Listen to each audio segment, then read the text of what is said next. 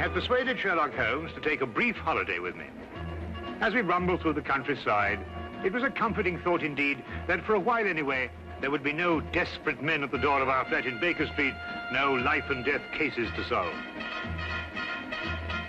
Ahead were 4 whole days as suspended and happily uneventful as this train trip.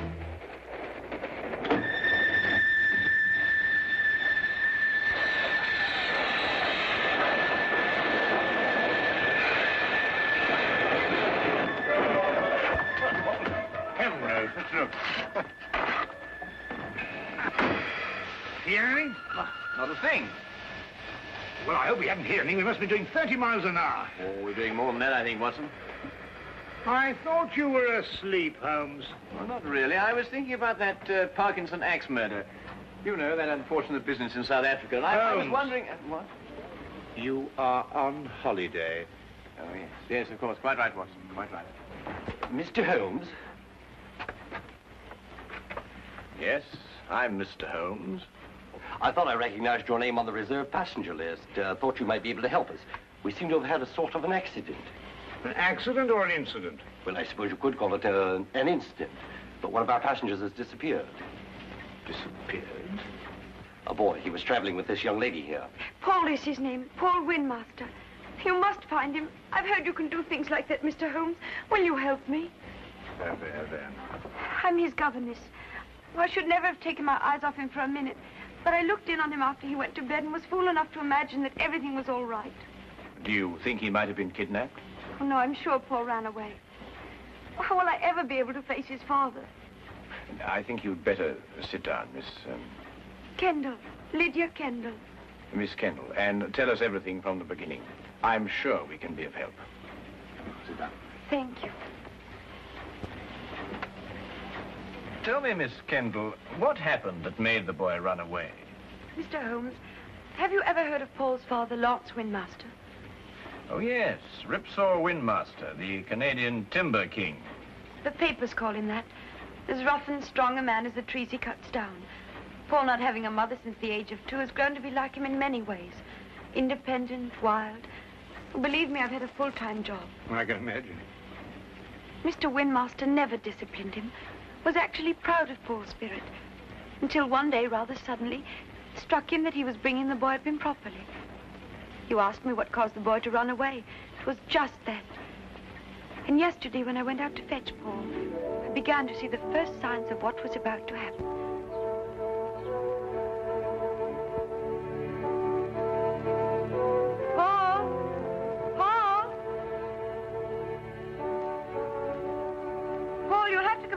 Get dressed. We're all packed and ready to go. Yes, Miss Kendall. Hurry now, we can't miss the train.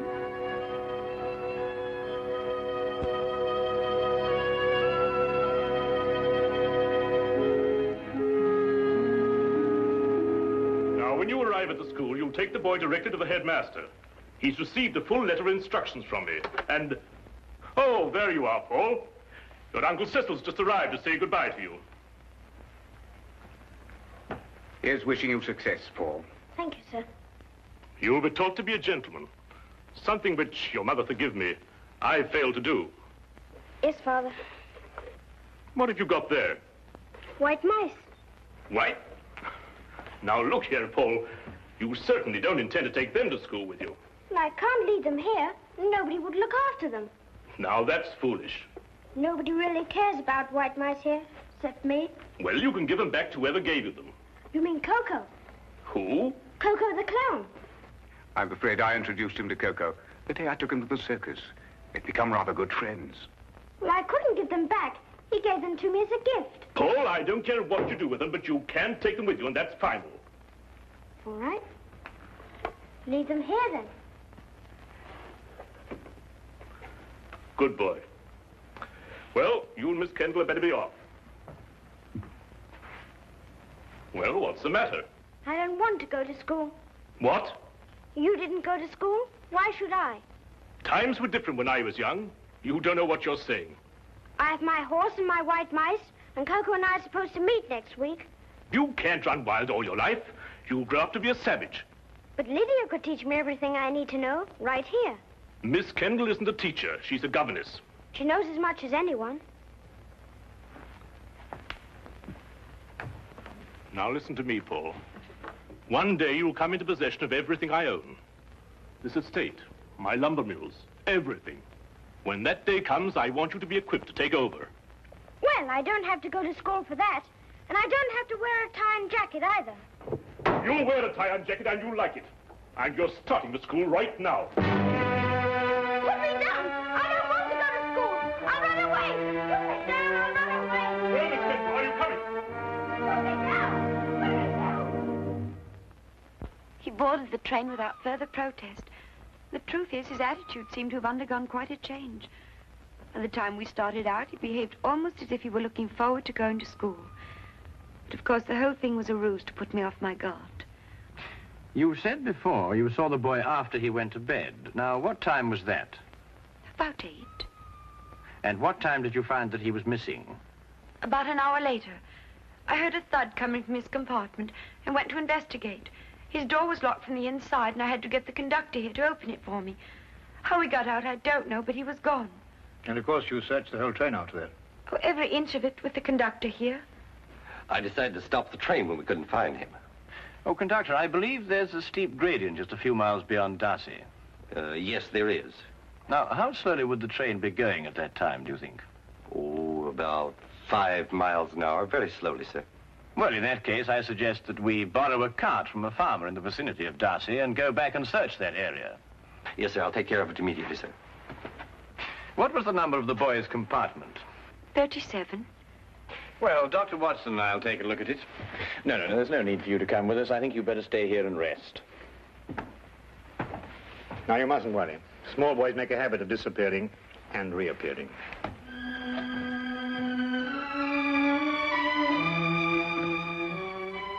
I hope so. I hope so.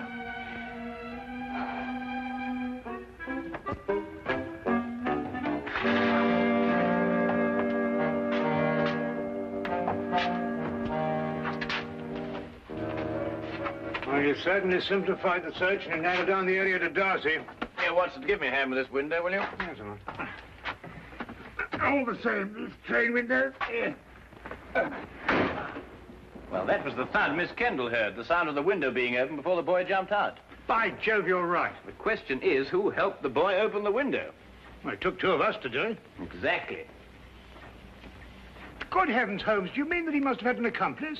Of course he must have. Yes, but who on earth would want to help a little boy to run away? Well, when we know that, Watson, we will have the answer to the problem of the boy who didn't want to go to school.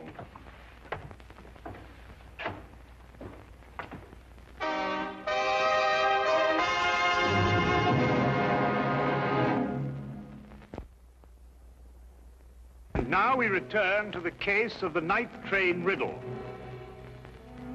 Taking Holmes' suggestion, we borrowed a cart and traced the rail line back to the upgrade near Darcy.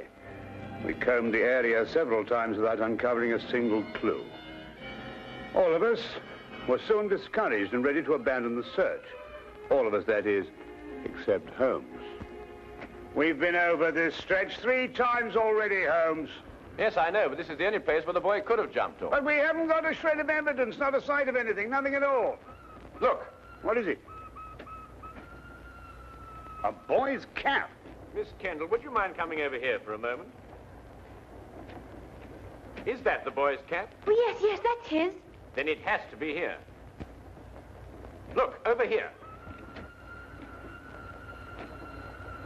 Here we are, Watson. The footprints of a small boy.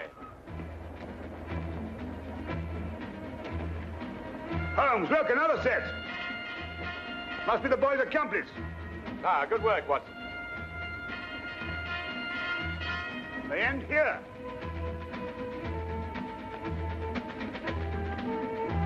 Then it's quite clear what happened. Not to me. Well, they obviously boarded another train, a local, I imagine, traveling in the same direction as we were. We do pull alongside a local here, Mr. Holmes, the up train from Royal Minster. Well, how can they do that? Change trains in midstream, so to speak. Well, obviously, Watson, if both trains were traveling slowly enough. They do. It's possible, entirely possible, Mr. Holmes. Conductor, I think you'd better telegraph ahead and have them stop that train. Yes, sir. Do you think they'll find him, Mr. Holmes? Well, we are near enough to the truth, Miss Kendall, not to have to speculate anymore. We will soon know. We began a hasty return to the night express, aboard which we hoped to catch the local. Holmes insisted that time was of the utmost importance.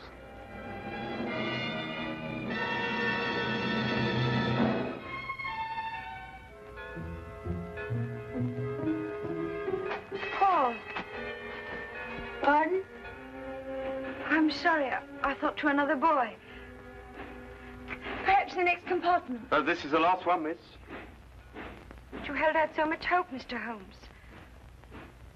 How many stops did the train make before Darcy? 3, same as usual. Did you notice a boy get out at one of them? Not that I remember. There was a boy. I talked with him. He got off with his father at Manborough. Are you sure? Yes, there was that pair. Blimey, I clean forgot. What did the father look like? Medium-sized, grey hair, ordinary face. Wait, I noticed when I inspected his ticket there was something about his fingertips. They were red. Red? Yeah. I thought it was strange at the time. That's most observant of you, conductor. That proves it, Watson. Holmes, do you know who he is? Of course. Coco the clown. Coco the clown? He was the boy's friend. But more than that, there's the red fingertips.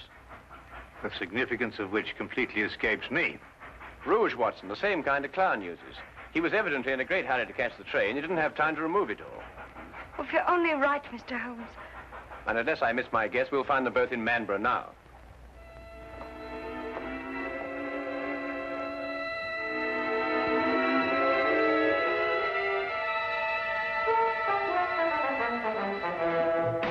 Watson, Miss Kennedy is sending a wire to the headmaster of the school, telling him they've been delayed.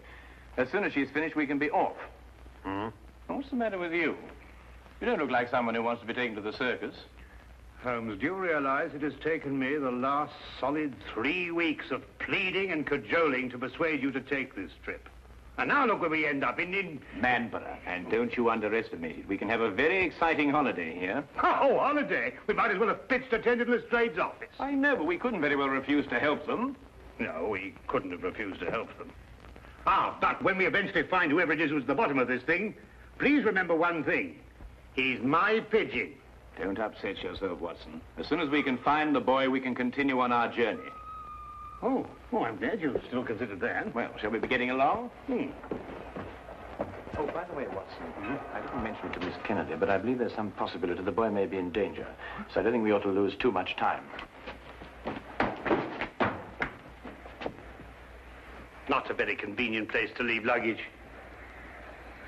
Holmes! You gotta wait a minute. We've left all our bags in the train. There's no time to worry about that now, Watson. Come along. But look, Holmes, we've edited everything in them for our 4 days. All right, I'll find Miss Kendall and get a carriage, and we'll meet you in the street. Now, hurry up. Right.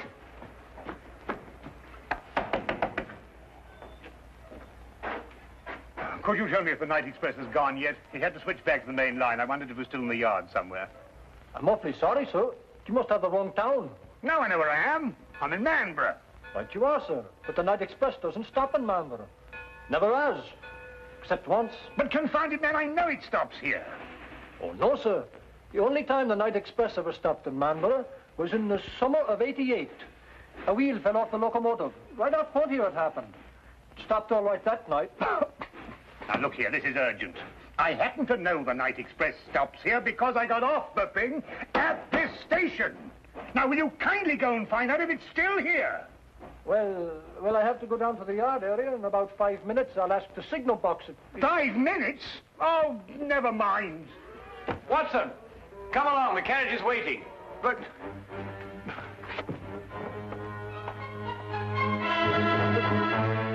the luggage.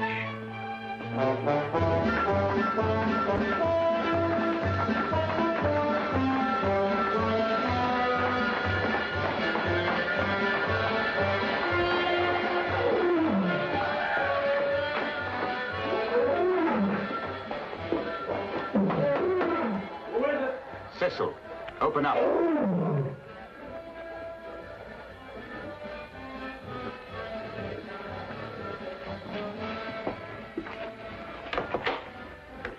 it work?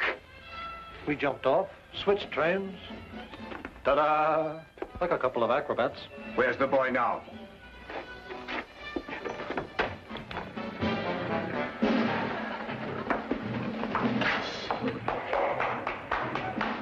Exactly where I want him.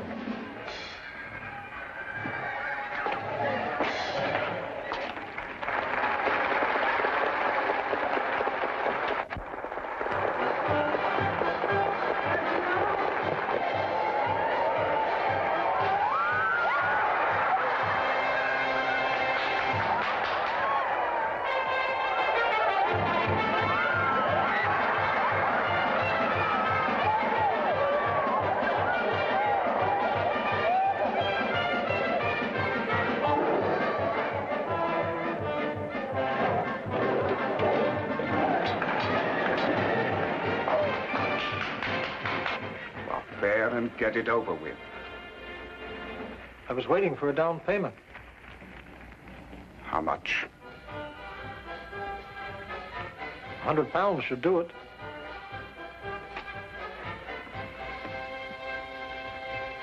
That's cheap enough to show you good faith.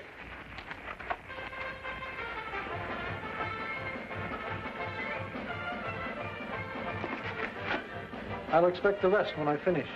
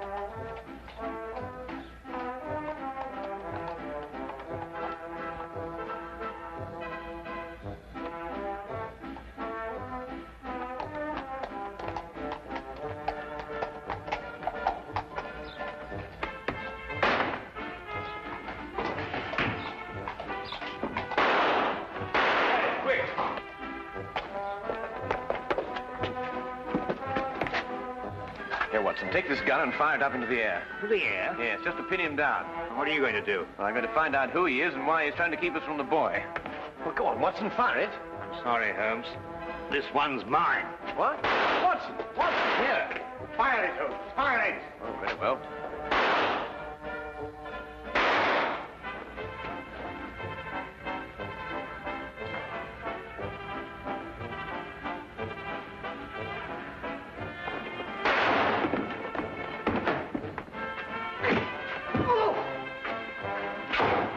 Come along, Miss Kendall. Watson, you're a fool to have taken such a risk. No, with you covering me, I couldn't miss. Get up.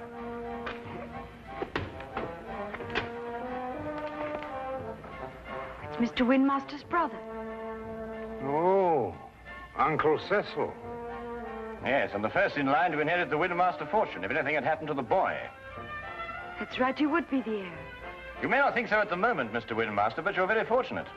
If the boy had been killed, you would most certainly have been hanged. Hanged?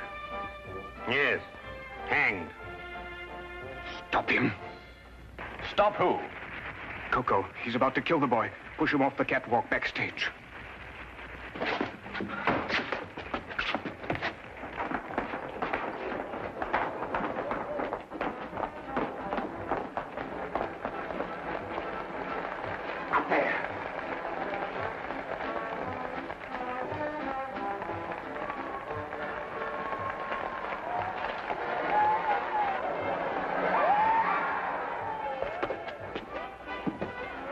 Coco?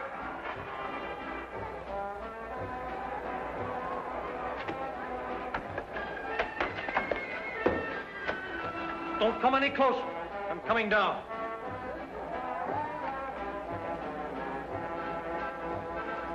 You'll never get out of here. One move to stop me and I'll kill this boy.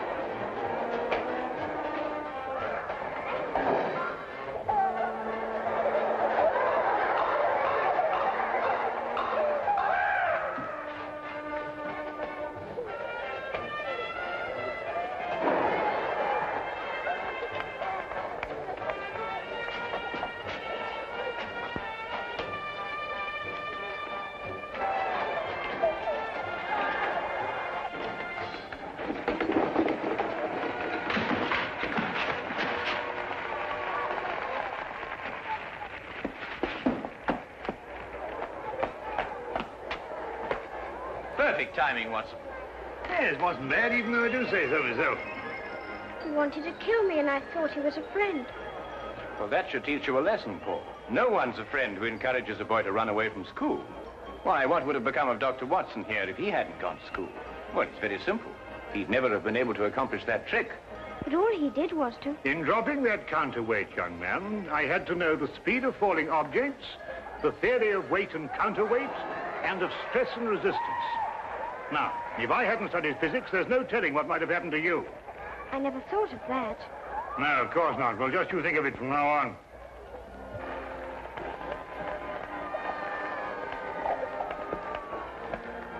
Watson, did you really have all that in mind when you pulled that rope? Oh, I would believe it, of course. Oh, did you? Uh-huh. Come on, you. And you.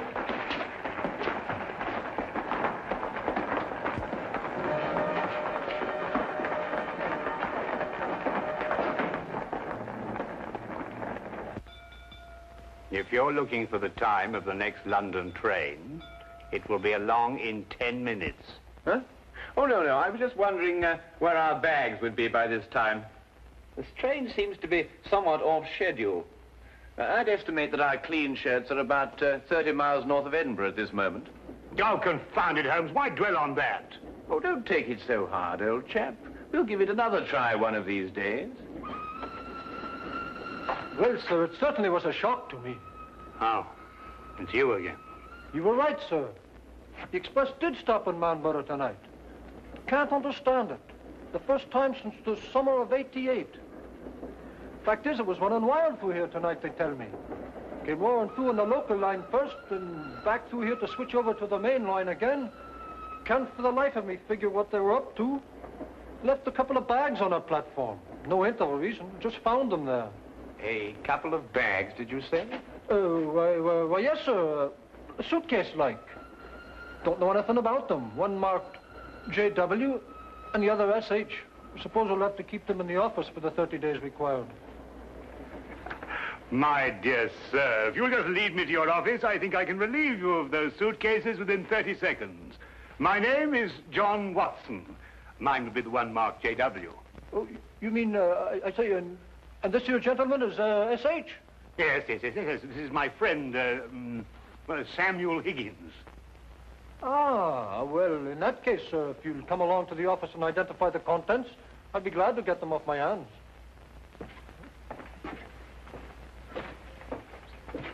Samuel Higgins? Yes. You see, we have 3 whole days left. And I'm quite sure that nobody will want to interfere with the holiday of Samuel Higgins.